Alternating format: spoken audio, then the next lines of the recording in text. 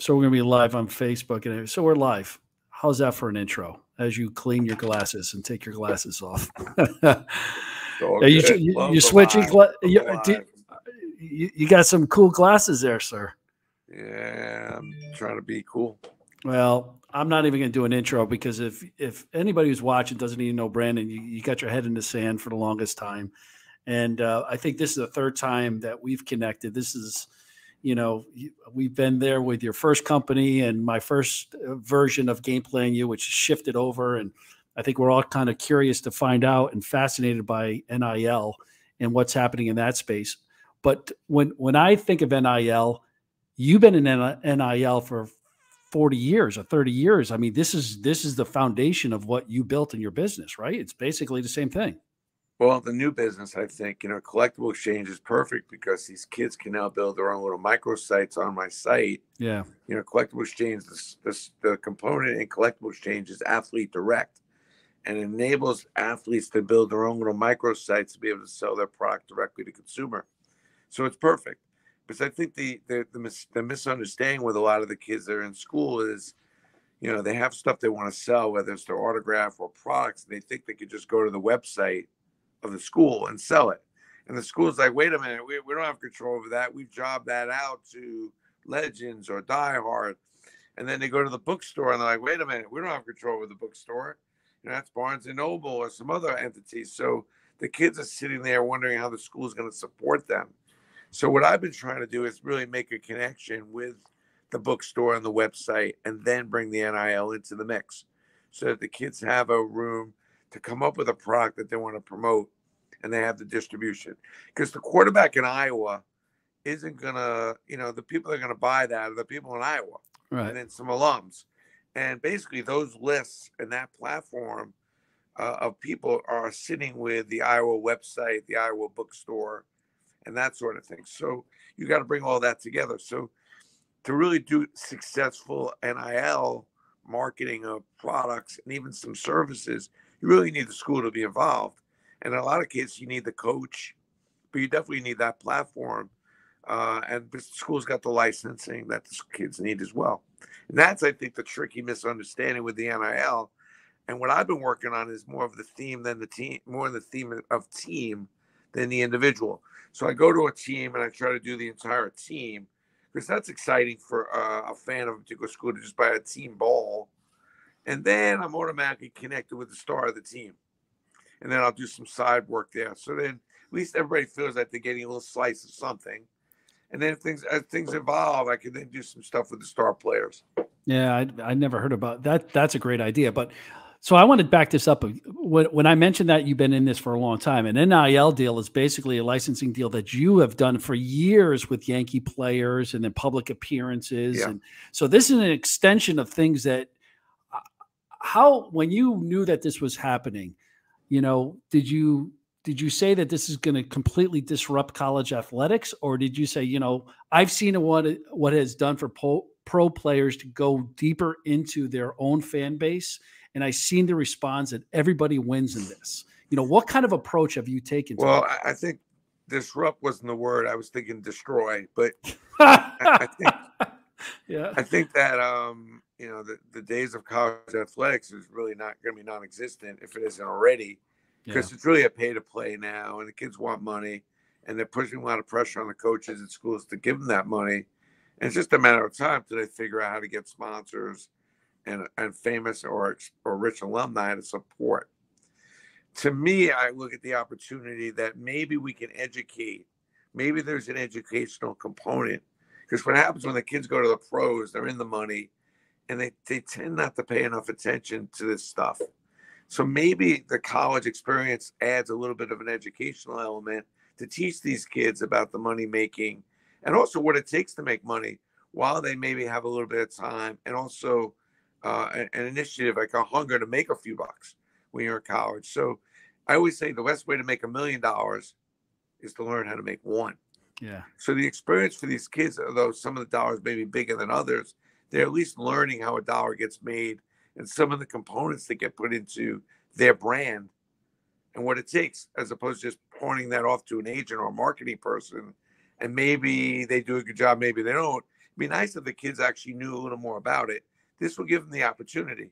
But make no mistake, college athletics will never be the same. And I think the changes that will go on with college athletics are only just beginning. There'll be more disruption, destruction, and there'll be a bunch of schools without a chair when the music stops. I guarantee you that. Yeah. Do you see yourself working with some of these collectives that are coming together, these alumni syndicates that they're putting together?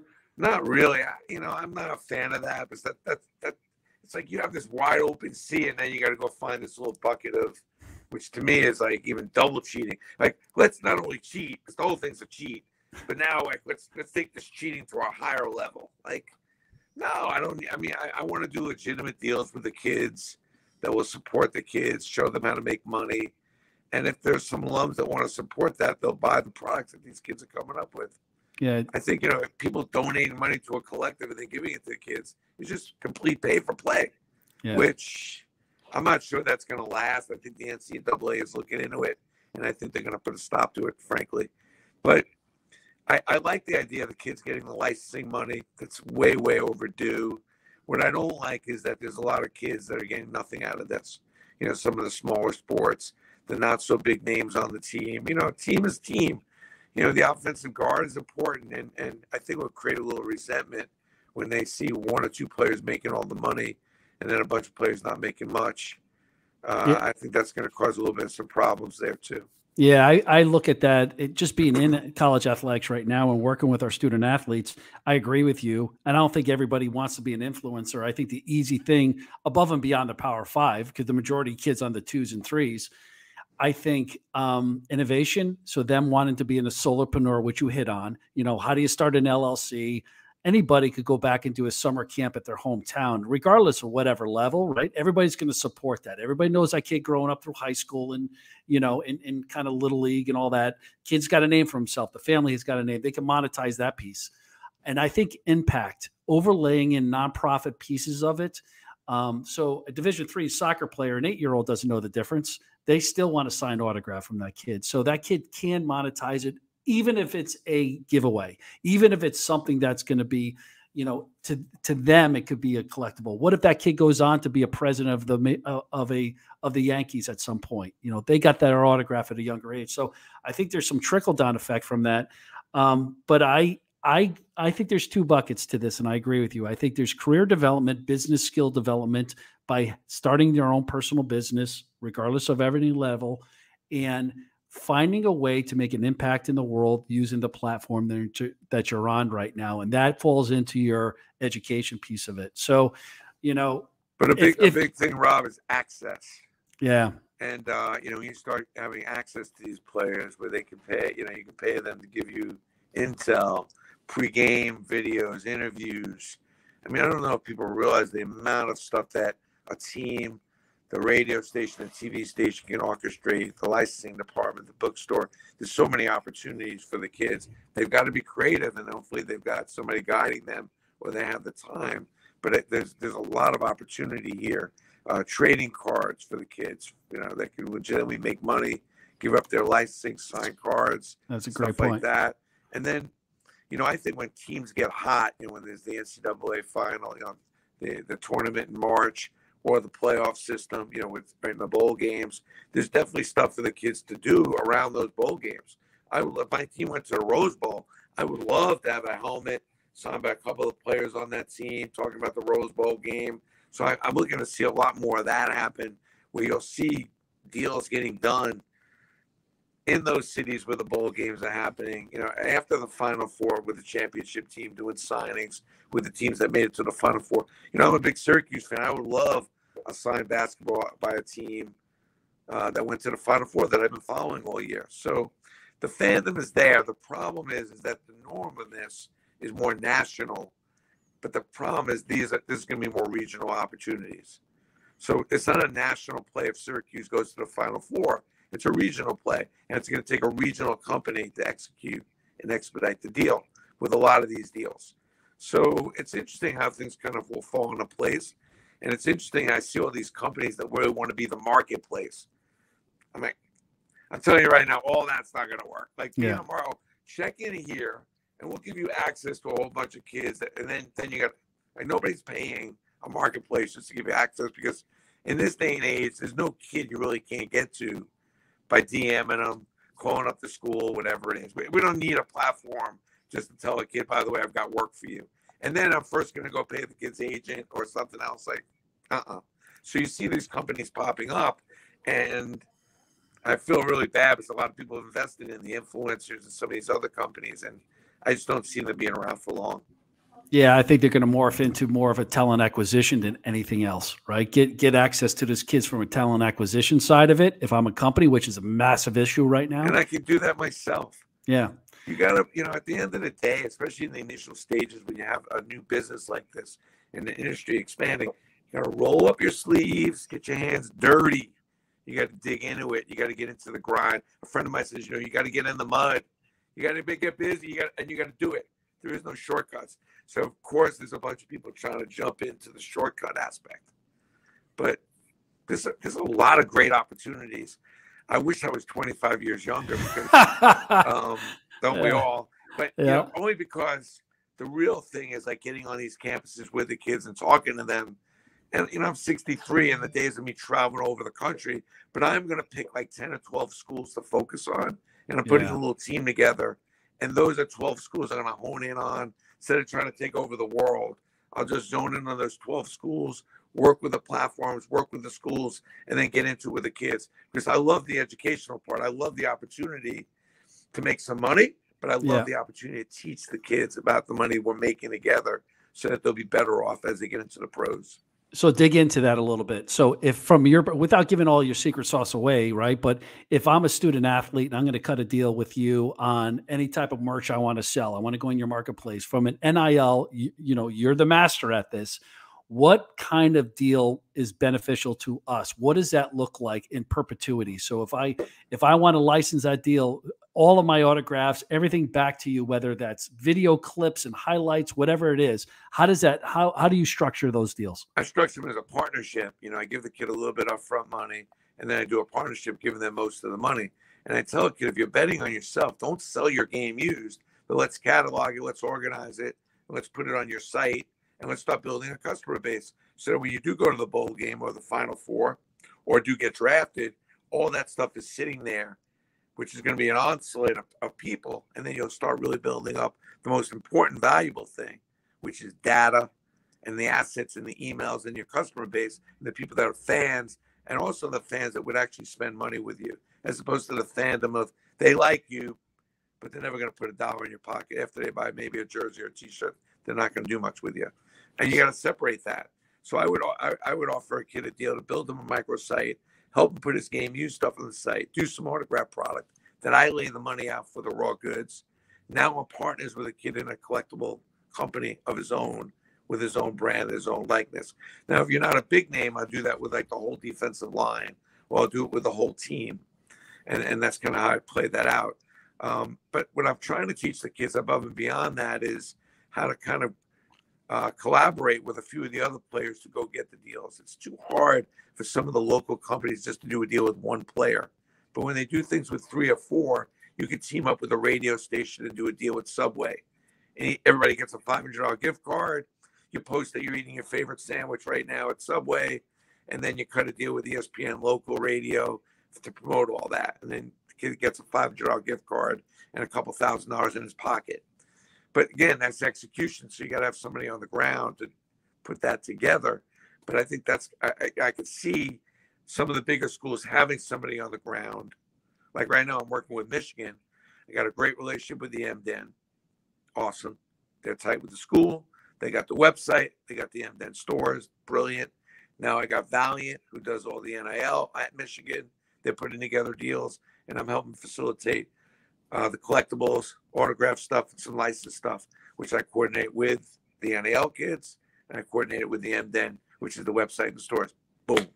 Then as that progresses, I'll take some of my corporate relationships and I'll start working that out as well with Valiant. And we'll do some deals with some of my companies that I'm working with, insurance, Subway, like I mentioned, and that kind of thing. Yeah, it's beautiful. One of my favorite stories that you tell, I think it was Phil Rizzuto. Was it Phil Rizzuto way back when you first started with the check? Yeah, we bounced the check, man. Oh God. Yeah, tell that because I mean that was the beginning of kind Yeah. of these deals, right? So tell that story if you don't I'm mind. just looking at this ball. I just had it. Yeah, It's a Phil Rizzuto ball. If you yeah, can see that, 1994 scooter. And I was just remembering like what a big year that was for me, even though it was a long time ago. And what happened was I had done this appearance with Phil, and the bank manager called me up from Citibank, and Gonzalez, his name was. This is like 1991. And he said, Brandon, I got good news and I got worse news. Like, worse news? What do you mean? Well, I'll give you the worst news. Well, let me give you the good news. I did not, you're overdrafted. I didn't bounce Mickey Mantle's check. Good idea. Don't make, because I was doing stuff with Mickey Mantle at the time. He goes, well, what's the worst news? He goes, well, I bounced for Rizzuto's check. I said, what? Then I get a call from Phil. Oh, God. Steiner, you Huckleberry. See, I know I couldn't trust you. Blah, blah, blah. So he bounced his check, and he was really upset. So I called up Phil a couple of days later. I said, look, it's my fault. I should have known better, but I'm going to make this up to you. And most people, they run away from their problems. And I always tell people, run to your problems. Sprint to your problems. Don't avoid them. Don't make believe it never happened. Own it, and then face them, and then make it right. I said, Phil, I'm going to make this right for you. And I started booking Phil in a lot of appearances and stuff, making him money. That was before he got in the Hall of Fame. And then sure enough, a few years later, I had a pretty good run with Phil. I don't know if he ever forgave me, but when you're in the 70s, you never forgive anybody. But he was kind of, he's all right. He was giving me a hard time. And then he calls me up, he gets in the Hall of Fame, and we go to his house, and I'm pitching him at Cora, and at the end he goes, Steiner, you Huckleberry, I'm going to go with you. You know why? Because we had that problem. You told me you were going to make good, and you did. You kept your word. And I feel like you're going to take care of me. If something goes wrong, I know you're always going to make it right. So you just never know. And that was a huge turning point for me to be able to sign a Yankee Hall of Famer. And that was before the Yankees got hot in 96. They were kind of on a bad stretch then, and Phil was one of the bigger names. And to get him really led to getting a whole bunch of other Yankees, and it really just snowballed. So it was a big break. So run to your problems, don't run away from them, and own up. Life's not perfect. You're gonna make mistakes, but own it, and then make it right.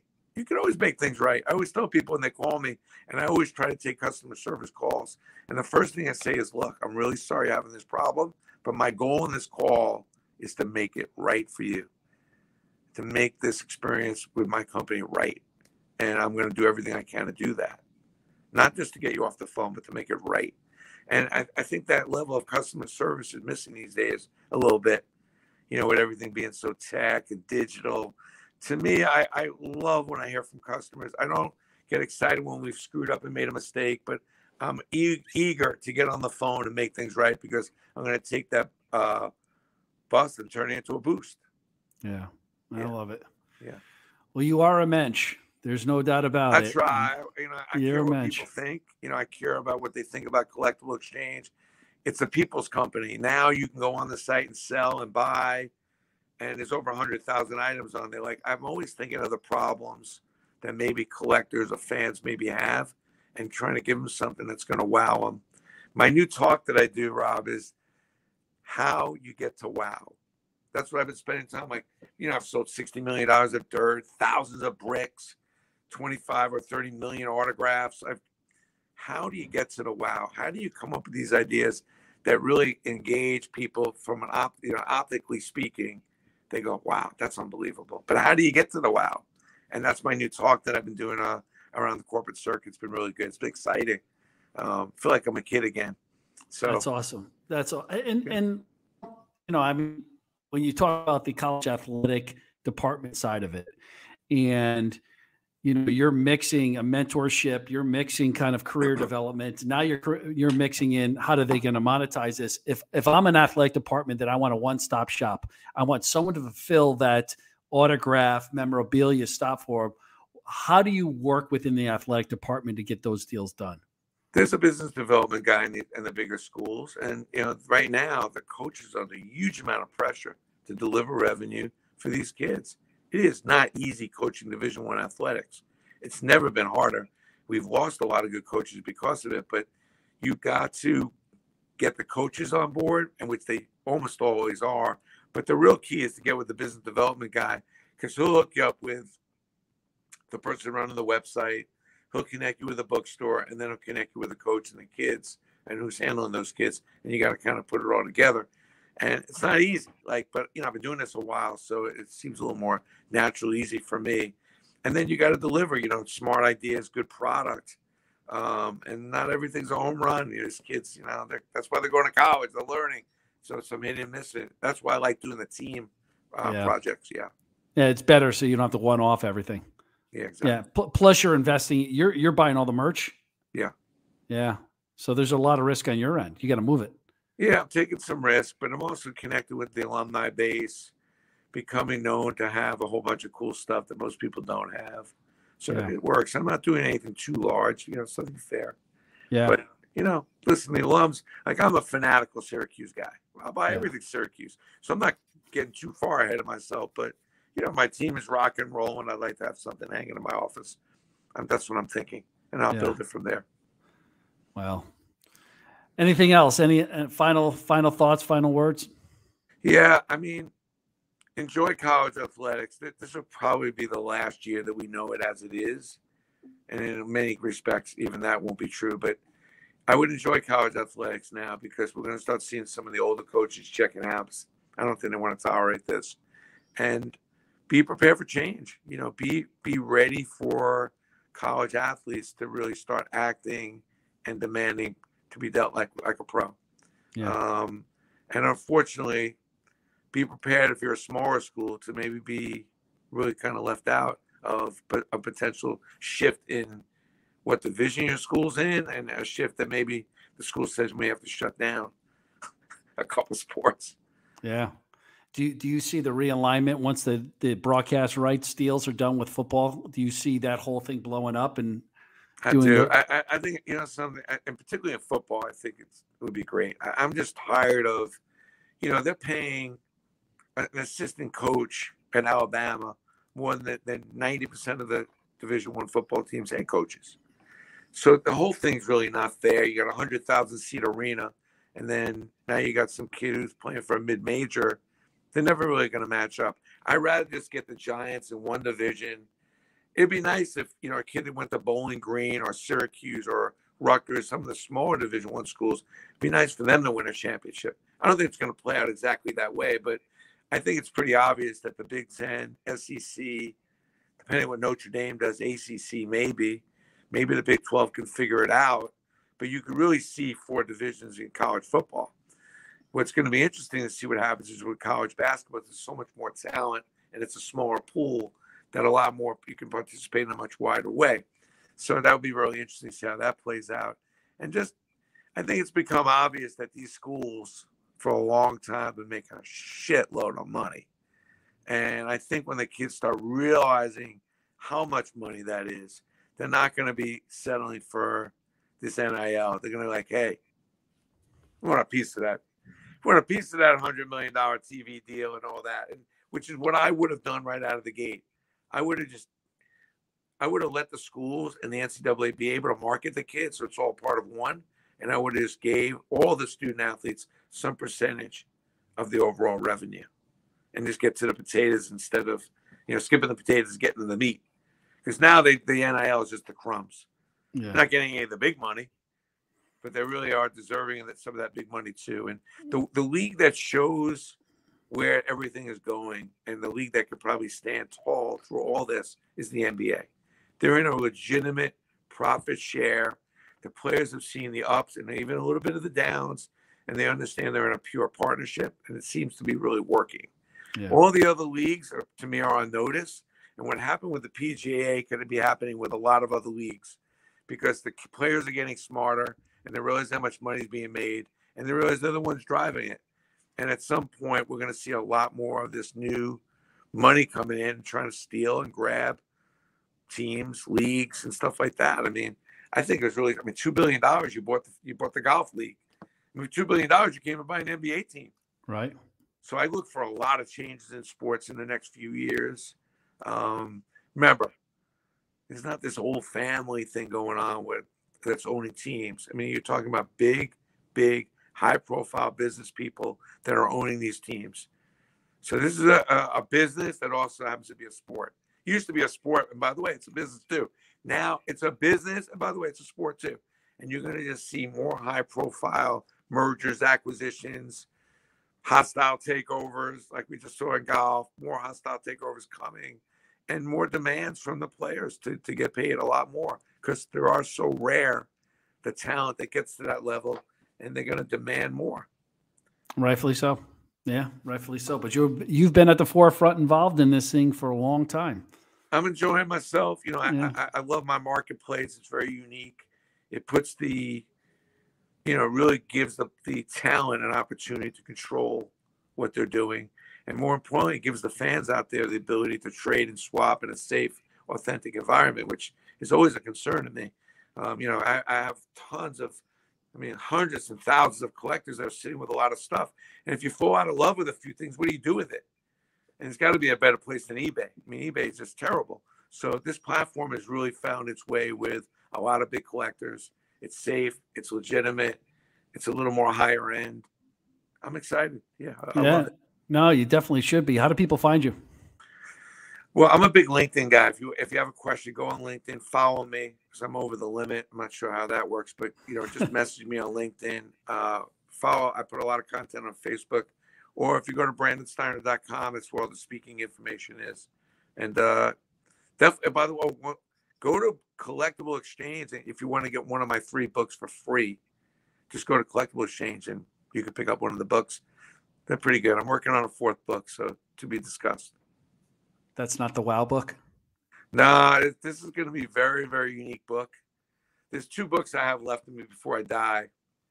One is going to be completely non-sports, and it's a fascinating book. And then one of them's a tell-all book.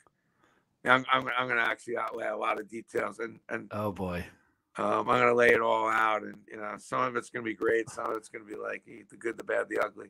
It's going to be what it is. You're going to be in a witness protection program with all the other mobsters in New York. You'll be hiding out in Iowa. You'll be out there, Iowa, with the quarterback. It's all good. Hey, by the way, speaking of witness protection, I'm doing a signing with Donnie Brasco, who's a witness protection.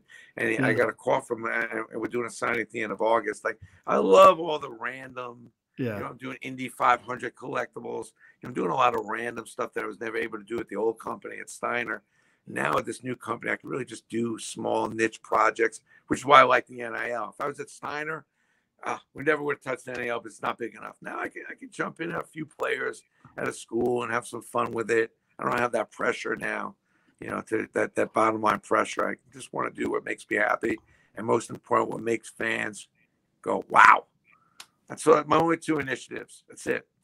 Yeah, that's awesome. Well, you've been doing it for years, and you sold Yankee Stadium like no one else could. And, you're just a legend in this industry. And every time I catch up with you and follow you, you're just doing more and more things. So inspiring to be able to not just have Steiner Sports and then the 2.0 version, 3.0 version, and then the final version of, winging that bomb across, East River into Manhattan on that last book, telling all the dirty stories of the Yankees. Yep. I can't wait. It's fun. Yeah, I'm excited about it. Well, thanks for your time. All right, man. Have a great day, everybody. It's a Friday. Enjoy yourself. Go pick up the book. See you later, everybody. It's Rob Thompson from ConnectSports.com. See ya.